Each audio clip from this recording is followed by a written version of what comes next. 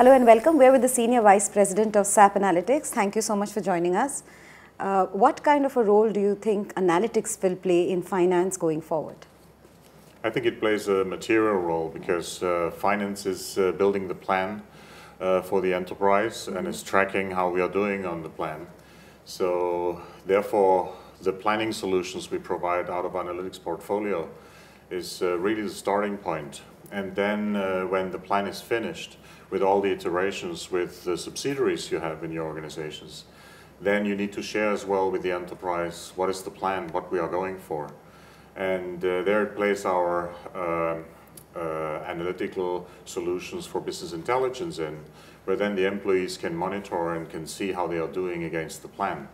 And finally, the predictive capability we have, that not just the finance organization, but the whole enterprise can see how they are doing against this plan.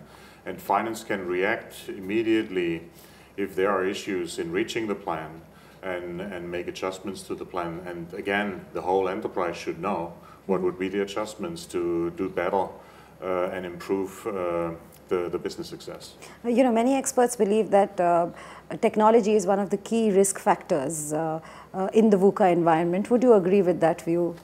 If yes, then why? No, I think it's really the enabler because CFO organizations, they need to have the controls in place, but they need to have as well, they need to enable as well the businesses to innovate, bring new products, enter into new markets. And the CFOs, they need to provide the services to the enterprise. And technology can really help. With real-time finance, what I presented today, it starts at the operational finance system, but it includes as well the analytical solutions, that there is a full transparency for the organization. And that's, I think, where CFO is looking for, that they have the full transparency. And what kind of a role do you see big data and analytics playing, you know, as far as managing an organization is concerned? I think big data, we talked today about transactional data, right, which is coming as well out of the finance systems, when you think about invoicing and other things. In the audience, we talked about social media. So enterprises need to look as well into the social media, how consumers react to their offering. Right. If there's a negative reaction, they should immediately change the situation. Otherwise, this could really have a big impact on the business. And somebody talked as well about machine-to-machine communication. Right. So this creates huge amounts of data, and it offers companies to either offer new services. If you think about machine-to-machine data, you can offer new maintenance services to your customers. Or you know on the sales side that you really can consider that via social media you can reach your customers, but you need to handle as well the feedback from your customers that you are driving more revenue and growth for your own company. So it's a big and important thing for our customers. Okay, you know, you also have a lot of clients, particularly business clients in India. You know, what is the kind of manner in which they actually perhaps adapt to technology? Are they taking over? Are they taking to technology too slowly, too fast, or are they taking to it, you know, just about a medium-paced kind of manner?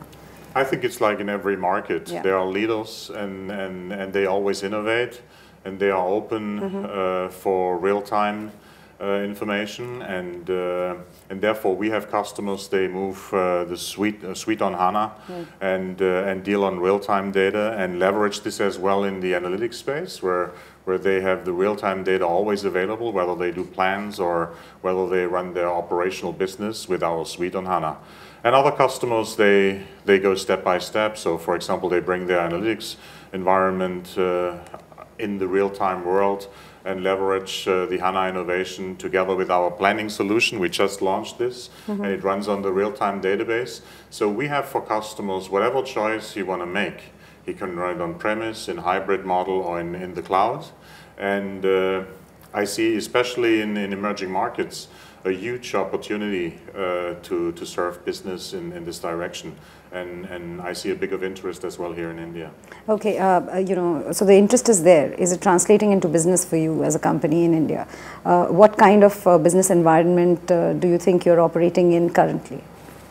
Yeah, I think there's as I said, there's a big demand for Suite on HANA because we have a fair market share on our ERP solutions in the market here, and therefore we're seeing that customers now moving to Suite on HANA. So this turns for us into revenue, and as well on the analytics side. What we just discussed here as well, the mobile solution platform from SAP is as well very important, and we see revenues as well there. So I think it's all coming together, and the economy is picking up again, and then we see as well the investments again. All right, sir. Thank you so much for joining us. Okay, thank you.